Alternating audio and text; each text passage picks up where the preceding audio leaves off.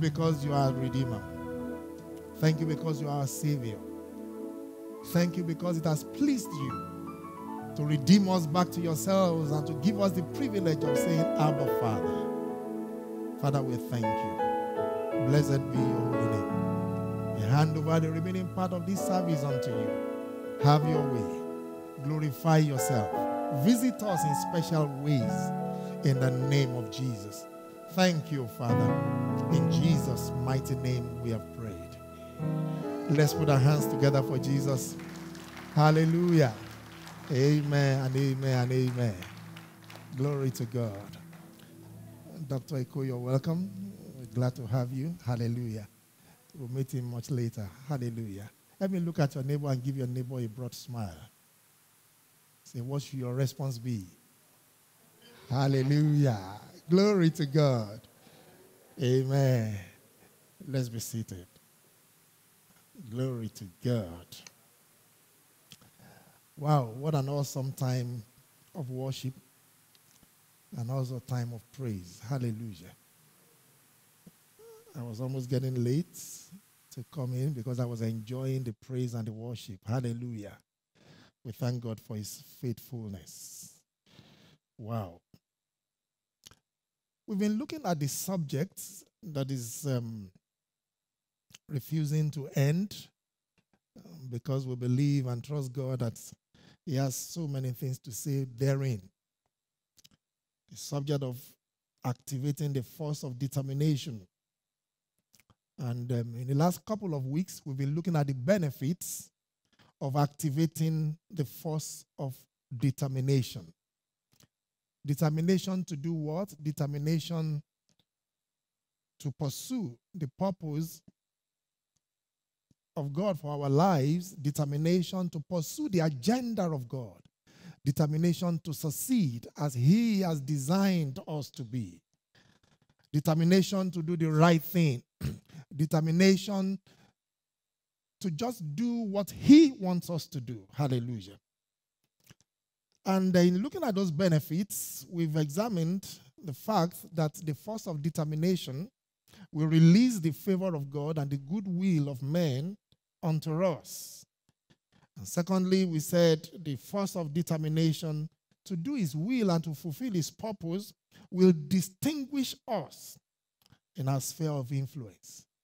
I pray that the Lord will distinguish you in the name of Jesus, as he distinguished Daniel and his 3 friends who were students of Babylonian Presidential Service Academy.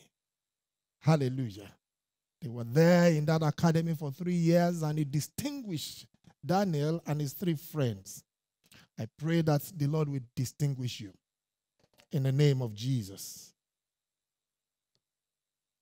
We've also looked at Ruth, a Moabitess, and we had a bit of what God is doing through her, and we believe that he's doing through us as well, earlier by the service leader. Hallelujah.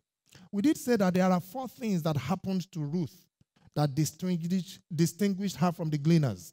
1, she was first invited to lunch with a rich and a prominent man known as Boaz. Secondly, Boaz ordered the servants to make it easy for her.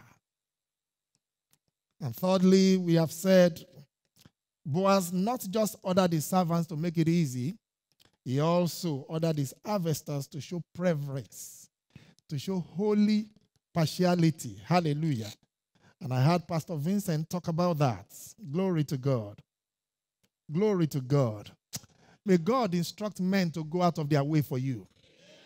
In the name of Jesus. I said, may God instruct people to go out of their way for you. Boaz also ordered his servants to give us special treatments. Hallelujah. I love that. May God do much more for you. And may he distinguish you from your pack. In the name of Jesus.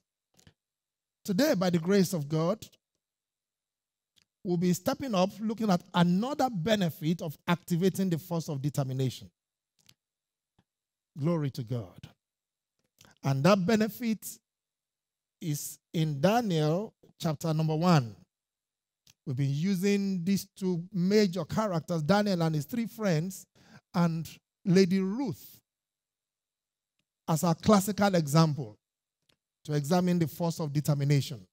Ruth, in Ruth chapter 1, verse 18, determined to go back with a hopeless Naomi, a hopeless mother-in-law. Whereas Daniel and his three friends determined the purpose in their hearts that they will not defile themselves with the delicacies from the king's table. Hallelujah. So, in Daniel chapter 1, we see the result. Let's take for our text, Daniel chapter 1. We'll read verses 18 and 19. Hallelujah. Daniel 1, 18 and 19. We see the results that came true for these young people. Now, at the end of the days, when the king had said that they should be brought in, the chief of the eunuchs brought them in before Nebuchadnezzar. And what happened? The king interviewed them. Among them all, none was found like Daniel, Hananiah, Mishael, and Azariah. Therefore, they served before the king. Hallelujah. They served before the king. One of the things that causes men to be distinguished is what I call our throughput. Our throughput is one of the things that causes us to be distinguished. Remember, we said the force, activating the force of determination, will release the favor of God and the goodwill of men to us. And secondly, it will cause us to be distinguished. One of those things that causes us to be distinguished is our throughput. And when we say throughput, we are talking of our rate of production. Our rate of production. The rate at which a company produces or processes its products or services. That is what is called throughput. In other words, there's so much that you can achieve within a particular time.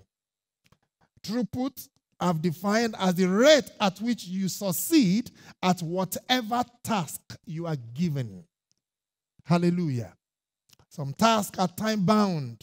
And you and I know that time cannot be constrained. Time cannot be stored.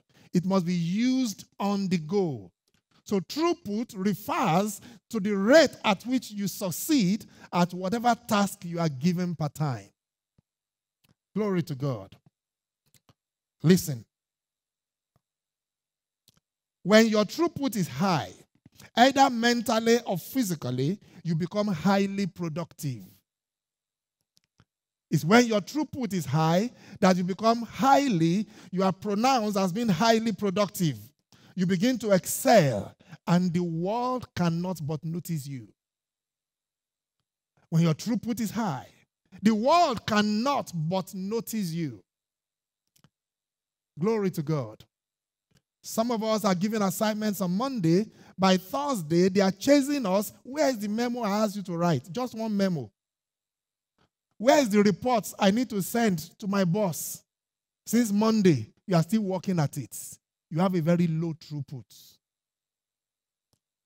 Out of laziness, maybe. And some others, they give you an assignment that is expected to take 2 days, and by the end or the mid of the first day, you have come with the results. Here is the assignment. And your boss is like, did you perform a magic? No. But you know what I'm talking about. Many of you have caught the civil service mentality, where something that is to be done in 1 hour, you use 4 days to do it. Throughput. Hallelujah. When your throughput is high, either mentally or physically, you become highly productive. You begin to excel, and the world cannot but notice you. Hallelujah. The world will take notice of you. On your sphere of influence, the world will take notice of you. In your career, the world will take notice of you. In the name of Jesus. And when that begins to happen, I can assure you that you become a candidate for enlistment in the king's service. The king's service is not for layabouts. It is not for those with very low productivity. No, you can't serve before the king. Let's see what happened in the case of Ruth. Whether this was true of Ruth. whether she had a high throughput, the rate at which you succeed at whatever assignment you are given, the rate at which you or your company produce your process, your product, the rate at which you deliver the goods and the services that you offer. Sometimes you are in the customer service desk, an inquiry, you're in a sales organization, you are selling paint, you are selling whatever it is. An inquiry comes, an email comes, and they are asking for inquiries, and you don't check it until 3 days after. You are always treating backlog of emails of last week. You are yet to treat it today. You have a very low throughput, and your productivity is low. You cannot be enlisted in the king's service. Hallelujah. Hallelujah. When an email comes through for you, it should be attended to on the go. Oh, acknowledge it. Oh, sin, we'll come back to you in a minute. We'll come back to you later. But for some of you, you will pile it up, and in the midst of it, some get lost. You don't even know what to do with it. You have a low throughput. Ruth, let's look at Ruth. Ruth chapter 2, from verse 5. Ruth had a very high throughput. Then Boaz said to his servant who was in charge of the reapers, "Whose young woman is this?" So the servant who was in charge of the reapers answered and said, "It is the young Moabite woman who came back with hopeless Naomi from the country of Moab." She was known in the land. And she said, who said? Ruth said, "Please let me glean and gather after the reapers among the sheaves. Please let me glean." So she came and has continued from when? From morning until now, though she rested a little in the house. Is that the way you walk? You come in the morning and you kick, you get on it and you start walking. And you just take a little break. Your 1 hour break, you go for 30 minutes because you have nothing doing, to stretch yourself and relax your muscles and your brain. And then you come back to continue to walk. Or you resume at 10 a.m. and then you have Nicodemously gone out. And you show up at 3 a.m. like a submarine. Hallelujah. You know, when a submarine is lowered into the sea, it's on the surface. Then it goes underground. Amen? And then appears at the other end. Is that the way you behave at work? Ruth engaged the assignment right from morning until evening. Just taking a little rest. Glory to God. So she came, "Please let me glean and gather after the reapers among the sheaves." So she came and has continued from morning until now, though she rested a little in the house. Let me take a few things. Let me show you a few things, and let's learn a few truths about Ruth. A few things here about Ruth. Number one, Ruth was not ashamed to go out and become a gleaner. She was not ashamed. She was the one that went to beg, "Please let me come and glean in your field." How is and why is that significant? Remember that the gleaners are the poor of the land, or the strangers in the land, who do not have a land of their own to farm on. That was established in the scriptures. Leviticus chapter 10. We've established that for you. Leviticus 10, verses 9 and 10. A gleaner is someone who is a stranger, or the poor of the land, the foreigners. They have no access to land of their own. Leviticus chapter 19. Chapter 19, verses 9 and 10. When you reap the harvest of your land, you shall not wholly reap the corners of your field, nor shall you gather the gleanings of your harvest. What shall you do? You shall not glean your vineyard, nor shall you gather every grape of your vineyard. You shall leave them for the poor and the stranger. I am the Lord your God. So she applied to become a gleaner. She was not ashamed. She was not ashamed of her state. She was not ashamed of her poverty. Remember, the famine chased them out of Jerusalem to go to Moab. And now, the father has died. The father-in-law has died. The husband of Naomi has died. Her 2 sons are dead. Now they are back empty with nothing. How will they feed? She was not ashamed to go out and become a gleaner. Hallelujah. Ruth begged to be allowed to walk. She begged to be allowed to serve. The force of determination is here being seen again. She activated that force. I said, you know what? I will not stay here hungry. Let me fend for my mother-in-law. She went out as a poor, identifying as a poor person or a stranger, who she was, to go and glean. Hallelujah. What's the significance of this for us? Some of us are so ashamed to ask for work. We are so ashamed to ask for work. Glory to God. You will rather be invited to come and help. Is someone here this morning? Many of you are so ashamed to ask for work, you will rather wait to be invited to come and help. That wasn't Ruth. It wasn't Ruth. What do I mean? Some of you will see your boss working. You are by your desk, and your boss is somewhere, is there busy working, carrying this and carrying that, and then you pretend as if you are working. Unless he invites you, won't you join me? Can't you stand up and come and do this? You pretend as if you are working. You are ashamed to ask for work. Hallelujah. And I see that happening in many fields. I see that happening. You feel so big and pompous. Say, I know, this is not my schedule. Glory to God. I have my work schedule cut out for me.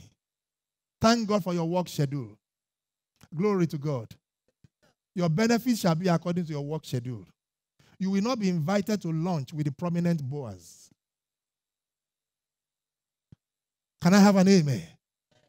You cannot activate the force of favor when that is your attitude. Ruth begged to be given work. She did not wait to be invited. She begged. She was not ashamed. Some of you, because of the tie and whatever you are putting on, you are so ashamed to do some work.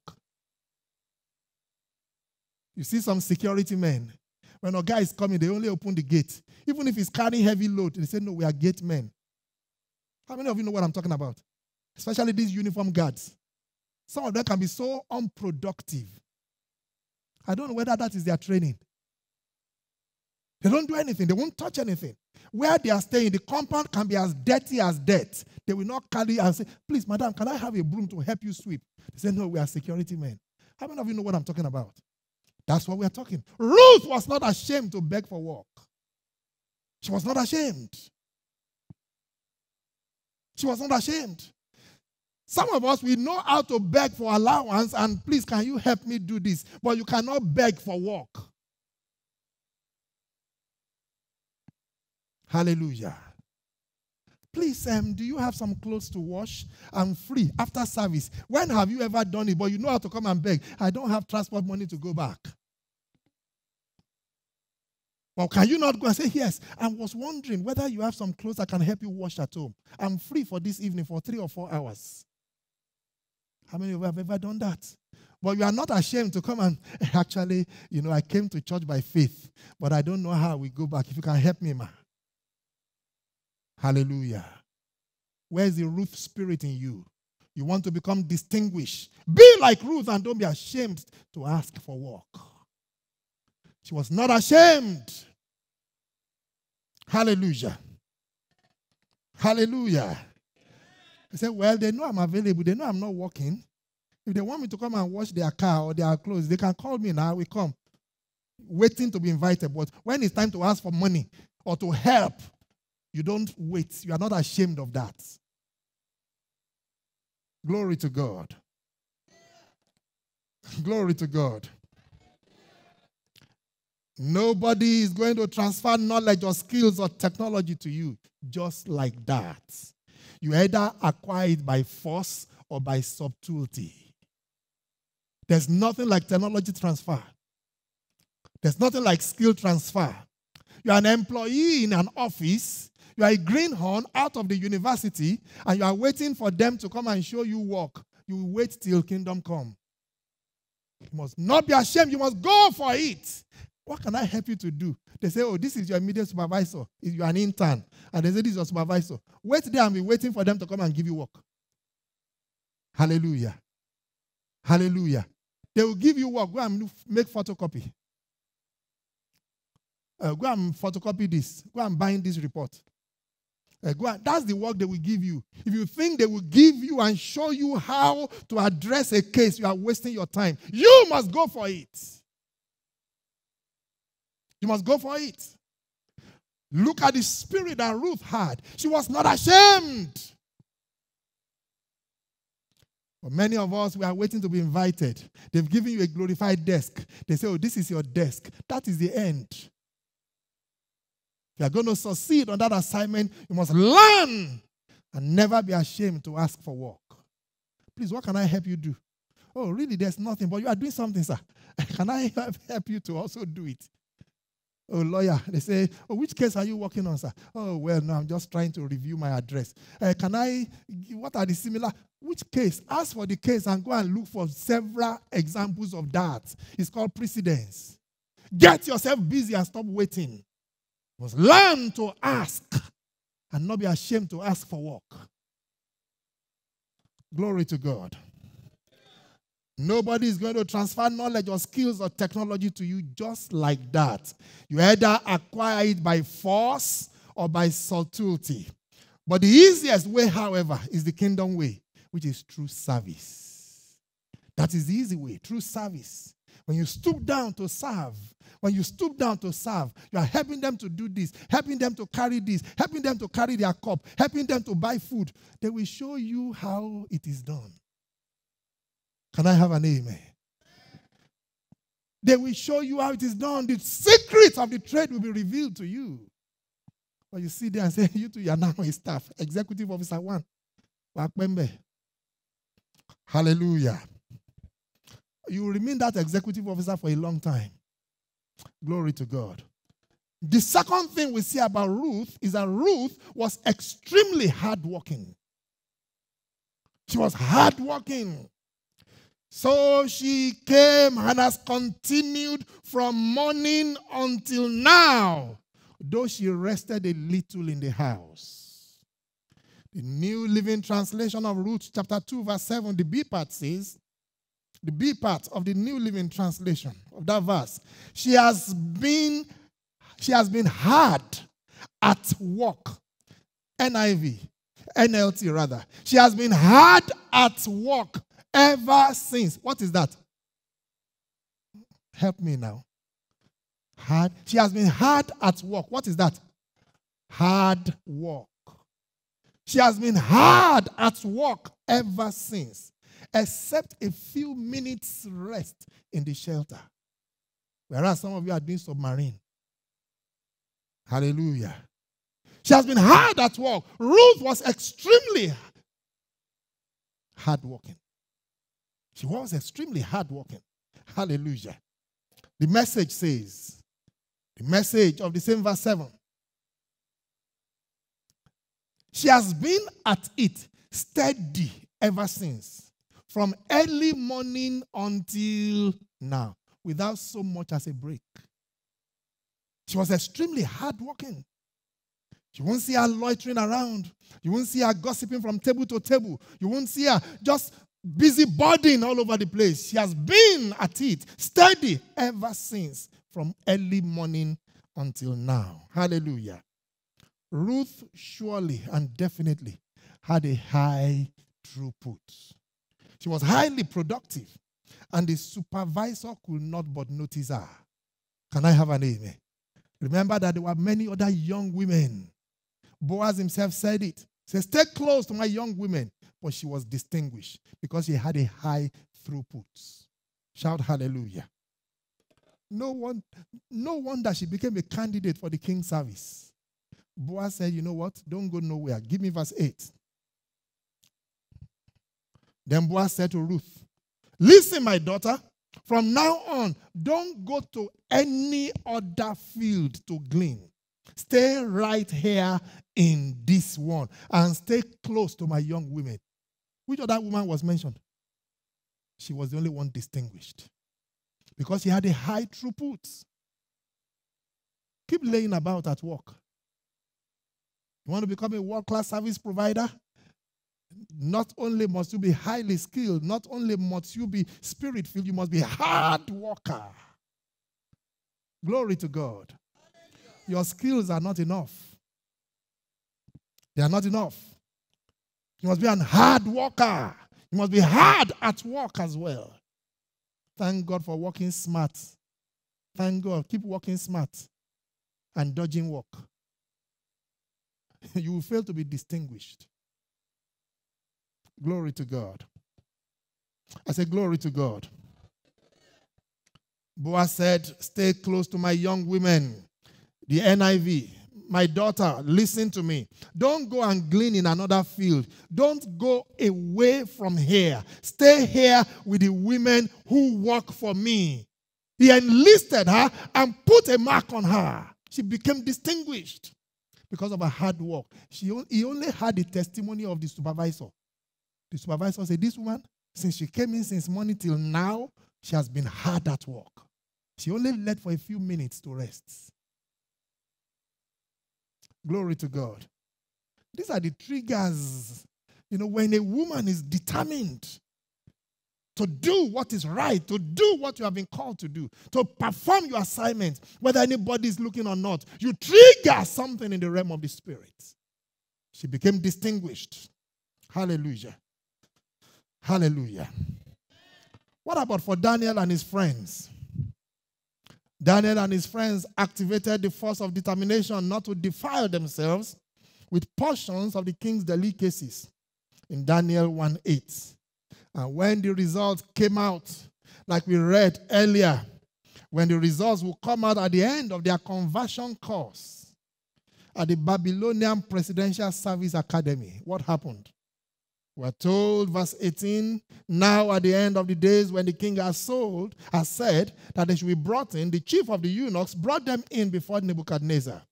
And verse 19 of Daniel 1, then the king interviewed them. Among them all, none was found like Daniel, Hananiah, Mishael, and Azariah. Therefore, they served before the king because they were distinguished. Because they had a high throughput. It says none was found like them. They interviewed them, tested them, did CBT for them, computer-based testing, did oral interview. Even the king interviewed them, and yet they were topping the class. Say, yes, these ones qualify for the king's service. Jokers and mediocres have no place in the king's table. You have no place. There's no place for you. The Bible says we are kings and priests. But friend, in the company of kings and priests is always the best. Proverbs chapter 22, verse 29. Proverbs 22:29. Do you see a man who excels in his work? He will stand before kings. He will not stand before unknown men. If you are going to qualify to stand before kings, you must be a man of excellence, a man that is highly productive, a man of a high throughput. Not a joker that wastes time. You think you are wasting other people's time, you are wasting your own life and destiny. It doesn't matter who is looking at you. It doesn't matter whether there's a CCTV camera in your office. It doesn't matter whether there's a supervisor over your head. When you get to work, engage yourself, beg for work. Don't be ashamed. Be tired of sitting down doing nothing. Create work for yourself. Create work for yourself. Do you see a man who excels in his work? He will stand before kings. He will not stand before unknown men. Give me the NIV or the New Living Translation. New Living Translation. Do you see any truly competent workers? They will serve kings rather than working for ordinary people. Hallelujah. You must be a man of excellence. You must be a man that is highly skilled to be able to work for kings. Mediocres have no place in the king's service. Hallelujah. Message. The Message, Proverbs 22:29. Observe people who are good at their work. I love this. Are you good at your work? Or they are always complain. You do this, treat this file, respond to this mail. Is mistake upon mistake. Observe people who are good at their work. What happens to them? Skilled workers are always in demand and they are admired. Skilled workers. They are always in demand and they are admired. They don't take a back seat to anyone. You will not take a back seat. You will not remain a backseater. In the name of Jesus. Our slogan is highly skilled, spirit-filled, innovative, world-class service providers. When you observe people that are good at their work, skilled workers, they're always in demand and admired. They don't take a back seat to anyone. Hallelujah. Listen, friends, there is something about work and competence that the world has mastered, which the church is still struggling with. There is something about work and competence. There is something about work and competence. The world has mastered it, but the church is still struggling. Can I have an amen? All hiding behind faith, hiding behind prayer, hiding behind kabash. You think everything is kabash? Whereas the world has mastered something. There is something about work and competence. The world has mastered it. They may not be able to speak in even one tongue as you do, but you have majored in the minors and minored in the major. Can I have an amen? Your skill must be there. Then the Spirit will energize it. Can I have an amen? Can I have an amen? Can I have an amen? It's been a while. Let me perform a short quiz this morning. Can I have two of you jump forward? Yeah, you, bro. Yeah, the two of you come. It's been a while. Let me do a short quiz. Hallelujah. Who is work among you and who is faith? Are you a man of faith? You are a man of work. You want to be work. So you want to faith. Okay, it's faith and it's work. Give me James chapter 2. James chapter 2. Verse 20. Okay, go down. No, just give me James 2, New King James. Verse 26. Hallelujah. New King James. Yes. Okay, this is Mr. Faith, and this is Mr. Works. Okay. Maybe I need two more people. As the body, without the spirit, just wait a minute. As the body without the spirit is dead, so faith without works is dead. Okay, can I have two more folks? Two more, brother. Two. One more person. Yeah, you come. Okay. So who is body and who is spirit? Your spirit. Indeed, is a man of the spirit. Okay, so your spirit. And then this is faith. Equation no work. And you are body. Aha. Okay. So let me take the guys in front. You are spirit and you are body. As the body without the spirit. Okay, this is Mr. Body, right? Okay. Body is here. And then this is Mr. Spirit. Where is faith? Faith is here. Okay, come here. Come here. Okay, come here. Yes. Okay. As the body is without the spirit, so is faith without works. Faith without works. Body without spirit. Okay, so which one is spirit? Or which one is spiritual? Is it body? Is it works of faith? Let me not confuse you with this. Between faith and works, which one is spirit? faith. Come on, don't confuse me. Don't confuse me. Between faith and works, which one is spiritual? Huh? Between faith and works, which one is spiritual? Faith. If you say faith, raise up your hand. Stand up on your feet. You are the ones that pass now. Yeah, stand up, stand up, stand up. Hallelujah. Please sit down. If you say works, let me see your hand up. Oh, ye of little faith. Only few people. Hallelujah. So let's see who the winner is. Let's see who the winner is. So there are more, you people say faith is more spiritual, right? Than works. As the body without the spirit. Okay. Body without the spirit is dead. So faith without works is dead also. Right? The body without the spirit is dead. Isn't it so? When somebody dies, the body is there, but the spirit has gone. So body without spirit is faith without works is. So which one is equivalent to spirit? Is it faith or works? Hallelujah. So those of you that said faith is the spiritual, are you correct? Odo Olojo Eja. Hallelujah. Please go back to your seat. I almost forgot my illustration. Everywhere I have gone, I haven't carried out that illustration in England, in US that I've preached and ministered, they always get it wrong. And the pastors, I have to come and talk and say, how come is it? I say, it's scriptures. The body without the spirit is dead. So also faith without works is dead. It is your work that energizes your faith. It is your work that is the spirit that is driving your faith. Hallelujah. Don't be confused. It's simple.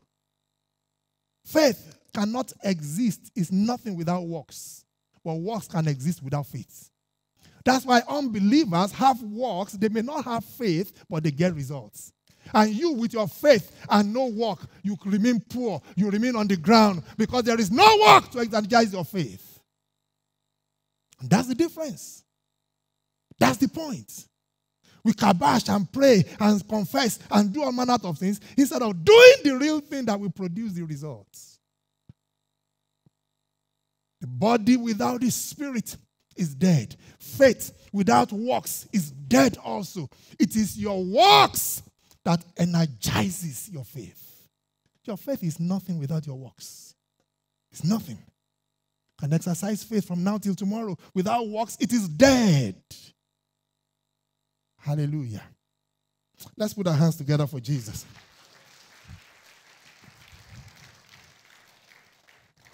Glory to God. Let me tell your neighbor, step up. Step up. In your faith walk, step up. Hallelujah. So I did say that there is something about work and competence that the world has mastered, which the church is still struggling with. And the earlier we come to terms with them, the better we become positioned to fulfill God's purposes and also to meet the aspirations of the world. Romans 8:19, the earnest expectation of the creature is waiting for the manifestation of the sons of God. The world understands something about work and competence, whereas the church, we are still struggling. We believe all is faith. Everything is prayer. We pray. You have interview. Instead of you to prepare all night and check out videos, check out TED Talk, do a research on that organization you are going to be interviewed. Know what they do. Know their MD. Know their chairman. Know the year the company was started. Know their core values. Know their mission. Know their vision. Know everything and master everything about them and be ready to lecture them with it. You are praying all night. Did I say prayer is not good? Prayer is good, but do the works first. Then support and back it up with prayer. Hallelujah. You get to a place, they ask you some dangerous questions that you are trying to fumble. Then you begin to talk to them. But I thought your vision is so and so. I thought your mission is to do this. I have an understanding of what you do. They would look at themselves and think twice. This one is knowledgeable. But you get there, they ask you something you don't know. They ask, you have nothing to say. You have prayed all night. What is the essence of the prayer? Hallelujah. You are coming to an organization, you don't know anything about them, and you have prayed up. You have even fasted for 3 days and 3 nights. And then you get to the interview place carrying the anointing. And they ask you a simple thing about, what do you think we do here? And you are scratching. Actually, my uncle referred me. He gave me a note to come and meet your MD. Is that the question they're asking you? Hallelujah. Glory to God. There is something about work and competence that the world has mastered, which the church is still struggling with. Let's go with me to Genesis 47. Let me establish that point for us. Genesis 47 from verse 1. You know the story of Joseph and his brothers in Egypt. Joseph was in Egypt. His brothers and father they were in Canaan.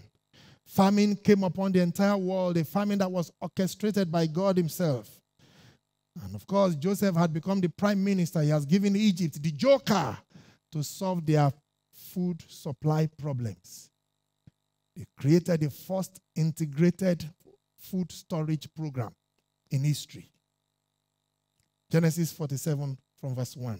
Then Joseph went and told Pharaoh and said, my father, my brothers, their flocks and their herds and all that they possess have come from the land of Canaan.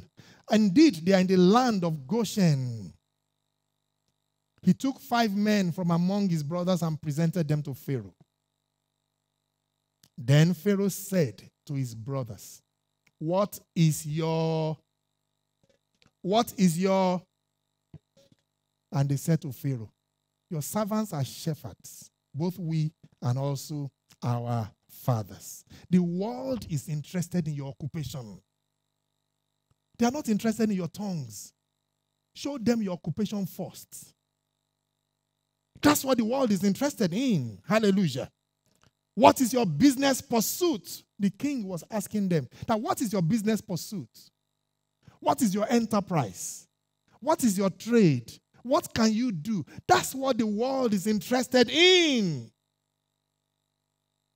And that's why early missionaries, that's what they do. They learn a trade, go to a country as a professional, as a missionary, as a teacher, as a medical doctor, because the world is interested in that first and foremost. And when you get there, you can then begin to infiltrate through your service. You can begin to show them that your work is a form of worship. Hallelujah. Work was Adam's worship in the beginning. There he will serve. God put him in the garden to dress it and to keep it. And God will come back in the evening, in the cool of the day, to find out, hey, son, how you doing? How was work today? That was fellowship between Adam and God. Glory to God. That was fellowship. To find out about the work, the assignment he had given him. Occupation is defined as a principal activity in your life that you do for livelihood. The principal activity you do in your life that you do for livelihood. That is what occupation means. It's the Hebrew word masei. Occupation, what you do, your business pursuit, your enterprise, your work.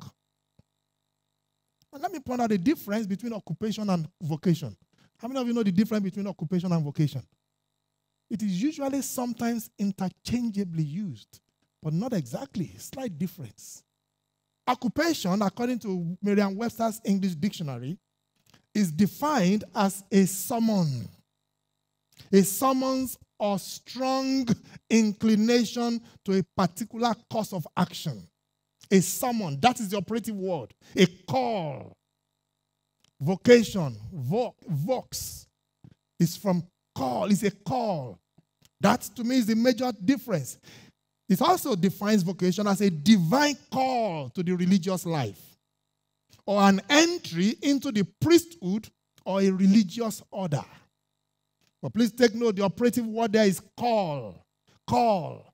So vocation is used for a calling into the spiritual life or religious order. An entry into the priesthood. So we say, what is your vocation? By vocation, we are all believers. Ephesians chapter 4, verse 1. The Bible tells us, give me Ephesians chapter 4, verse 1. Walk worthy of the vocation wherein you have been called. We all have a vocation. Glory to God. Again, Merriam-Webster defines it as the work, talking of vocation, in which a person is regularly employed. The person is engaged in a particular occupation. So you see that it begins to fade out and it's almost like occupation. But friends, the operative word there is a call. However, your occupation can become your vocation. Can I have an amen? Your occupation can become your vocation. Number one, when you take your business, your enterprise, your career, your trade as a divine call and use it as a vehicle for being a blessing to all the families of the earth. So your occupation becomes a vocation. Hallelujah. Your occupation can become a vocation. When you take your business or your enterprise or your career or your trade, you see it as a vehicle. You see it as a divine calling. And you want to use it as a vehicle to be a blessing to all the families of the earth. According to the Abrahamic call, Genesis chapter 12, verse 3. When you see your occupation from that perspective, as a call, you are a doctor, you see yourself on a call, a divine call to save lives, a divine call to be a blessing to all the families of the earth. As a medical doctor, you see it as a nurse, as an engineer. You see your work as a calling. You are working in the waterworks. You want to be a blessing to everyone. You are a motor mechanic. You see your work as a divine calling to ensure that every vehicle that comes into your shed, the owner lives happy and is not complaining and cursing you. Some folks carry their vehicle to the mechanic. They go with one problem and leave with 4. And the moment they are discovering something that was not there before, they are sending a curse back to you.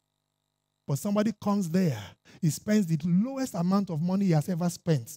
And yet he goes there and his car is perfectly working. He will forever be blessing you.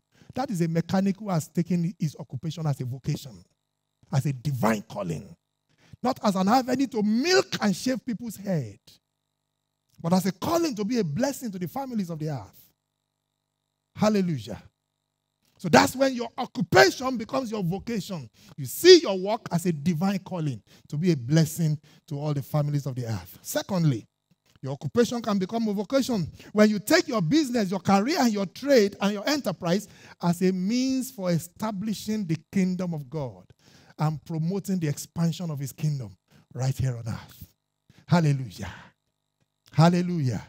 In Luke 5, Peter offered his boat for the master, even though he had toiled all night and caught nothing. But what happened at the end of the day? Because God is not a taskmaster. Hallelujah. It says, launch out into the deep. And they caught a great catch. Hallelujah. That is when, again, your occupation can become your vocation. When you release your enterprise, your boat, your trade, your work, and you release it and use it as a means for furthering the expansion of the gospel and establishing the kingdom of God. Matthew chapter 6, verse 10. Your kingdom come, and your will be done on earth as it is in heaven. Shout hallelujah. The world understands that work is a form of worship. Though they have replaced God with it and are now worshiping their work, it was not so in the beginning. Hallelujah. They understand the place of work. Though some have pushed it too far. That is why their work is their God. They worship their work. They elevate their work above every other thing. But it wasn't so in the beginning. It wasn't so. Hallelujah. Whereas in the beginning it was meant to be a platform of worship. That is, our work ought to be a platform for service as a form of worshiping God. That's who we believers ought to be. You see your work as a platform of service. A platform of service so that God can be glorified. A platform for service as a form of worshiping God. Hallelujah. Hallelujah. where we serve our customers as a form of worship, where we deliver products and services that will bring gladness to men's hearts and cause them to remember the God that is in us. Glory to God. You offer service, customer service to people. They never want to have any other clients. They keep coming back. They keep coming back. They keep coming back. Why? Because you have served them as unto the Lord. Glory to God. I say glory to God. Very quickly, Habakkuk chapter 1. Habakkuk chapter 1. Just go straight to verse 14. I would have loved to read, from verse 12. Lord, are you not from everlasting, my God, my Holy One? NIV. Habakkuk 1. NIV. Let's read from verse 12. Are you not from everlasting, my God, my Holy One? You will never die. You, Lord, have appointed them to execute judgment. You, my rock, have ordained them to punish. Your eyes are too pure to look on evil. You cannot tolerate wrongdoing. Why then do you tolerate the treacherous? Why are you silent when the wicked swallow up those more righteous than themselves? Sometimes we ask those questions. Why does the evil people, why do they prevail over us as children of God? Even though your eyes are too pure than to behold evil. Verse 14. You have made people like the fish in the sea, like the sea creatures that have no ruler. The wicked foe pulls all of them up with hooks. He catches them in his net. Peter had a boat and also had his net and drag net that they used to catch fish. He catches them in his net. He gathers them up in his drag net, fishing tools, implements of your service, of your work. And so he rejoices and is glad. But look at verse 16. Therefore, he sacrifices to his net and burns incense to his work has become his God. That's what happens to the wicked. They sacrifice, they are now worshiping their net, burning incense to their dragnet. For by his net, he lives in luxury, isn't it? Is it not the work that is making all the money and the millions and the private jet for him? So that's why he's worshiping it. Work, instead of it being a form of worship, as they've replaced worship with God. They're now worshiping their work. By his net, he lives in luxury and enjoys the choicest food. Glory to God. How did we get here? I'm saying the world understands something about work and competence, but they have perverted it. But we don't even have a clue at all. We serve in church, holy hands, blessing God, praising him. But when we get to the marketplace, we are jokers, non-entities, and mediocres. Whereas they understand the place of competence and work, though they have pushed it beyond their boundary. Jeremiah chapter 16, quickly. Jeremiah 16. Jeremiah 16, let's quickly read from verse 14. However, the days are coming, declares the Lord, when it will no longer be said, NIV, thank you, as surely as the Lord lives, who brought the Israelites up out of Egypt. But it will be said, as surely as the Lord lives, who brought the Israelites up out of the land of the north and out of all the countries where he had banished them, for I will restore them to the land I gave their ancestors. Yes, he will. How will he do it? How will he do it? Because of sin, because of iniquity. He had banished them to other lands. He says, I will bring them back. How will he do it? Now I will send for many fishers. The King James says, I will send for many fishers, or fishermen, declares the Lord, and they will catch them. Can I have an amen? Can I have an amen? Does God intend us to use our nets and our workplaces to be areas for catching men and saving men? Oh, yes. And after that, I will send for many hunters. They will hunt them down on every mountain and hill and from the crevices of the rocks. Hallelujah. Even though contextually it was talking about the fact that there is no hiding place. My eyes are on all their ways. They are not hidden from me, nor is their sin concealed from my eyes. And yet I will repay them double for their wickedness and their sin, because they have defiled my land with the lifeless forms of their vile images, and have filled my inheritance with their detestable idols. God was saying he can use our working place to fish out the sinners. Hallelujah. And bring them into a place of salvation. He says, follow me, he said to his disciples in Matthew 4, and I will make you fishers of men. Follow me, and I will make you hunters of men. Follow me, and I will make you drivers of men. Follow me, and I will make you nurses of men. Follow me, and I will make you doctors of men. He wants you to use your profession and your platform as a lawyer. Lawyer them into my kingdom. Can I have an amen? A platform, our work ought to be a platform of worship, saving souls and bringing men into his kingdom. Shout hallelujah. Shout hallelujah. You must ensure that your enterprise and profession becomes an avenue to hunt down sinners from every mountain and to fish them out and catch them for the Lord. Shout hallelujah. Well, as I begin to round up, let's go back to Genesis 47 that we were reading. We just took a brief detour to talk about occupation and vocation. We're reading Genesis 47 about Pharaoh. So Pharaoh said to his brothers, what is your occupation? And they said to Pharaoh, your servants are shepherds, both we and also our fathers. And look at verse 4.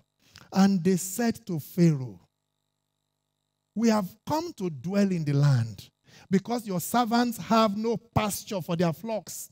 For the famine is severe in the land of Canaan. Now, therefore, let your servants dwell in the land of Goshen. Next verse. It's getting interesting. Then Pharaoh spoke to Joseph, saying, your father and brothers have come to you. The land of Egypt is before you. Have your father and brothers dwell where? In the best of the land. Favor can bring you to live in the best of the land. You can enjoy the best of the land, but there's a higher level. Let them dwell in the land of Goshen. Look at the next phrase. And if you know any competent men among them, then make them chief herdsmen over my livestock. You cannot serve in the king's palace, in the king's executive, if you are not competent. The world understands this more than the church. Live in the best of the land is a privilege you have. But for you to be able to serve in the king's executive, look for the most competent among them to be my chief herdsman. Hallelujah. If you know any competent among them, then make them my chief herdsmen over my flocks. The NIV says, let them live in Goshen. NIV, if you know any among them with special ability, highly skilled, put them in charge of my own livestock. If you are going to serve before the king, you must become highly skilled. You must become competent. You must have special abilities. Hallelujah. You must become a man of competence and a man of means. The message says men that are especially good at their work. Men with special skills. Hallelujah. This is what the world has mastered. This is Pharaoh, the king of Egypt. He first asked, what is your occupation? And now he's saying, for them to serve before me, they must be competent men. Are you competent? Do you have the special skills? Do you have the special abilities? Are you especially good at your work? That is what is required in the days ahead. Shout hallelujah. Shout hallelujah. Let's rise up on our feet. Thank you, Lord Jesus. Oh, Father, we are grateful to you. Thank you, Lord Jesus. We bless you, Lord. Hallelujah. Thank you. Thank you. Thank you. Thank you. Just thank him and appreciate him. And ask him to help you to become highly skilled, to develop special abilities, to develop the special abilities of God upon your life. Just ask him, talk to him this morning and appreciate him. Talk to him and say, Lord, help me to hone my skills, to hone my abilities. Yes, Lord, help me to become especially good at my work. Help me, Lord, to develop the special skills you have put in my life. In the name of Jesus, lift your voice and talk to him. Zendarabo shikaturia bazata. La rapo zenderi mazandarabo shikato. Rakapapa zegato to praka jigatedie. Rakupa senderi mashandaria. Rekapo sipadoya baba shikata. Talk to God. Talk to him. He is your God. Yes, he doesn't want us to be jokers or non-entities. No, he doesn't want us to. He doesn't want us to be jokers or mediocres. He wants us to be competent, really competent. He wants us to have special abilities. He wants us to hone our skills and to become especially good at our work. Zendarabo shikaturia bazata. Karia pasa pro papa shikaturia bazata.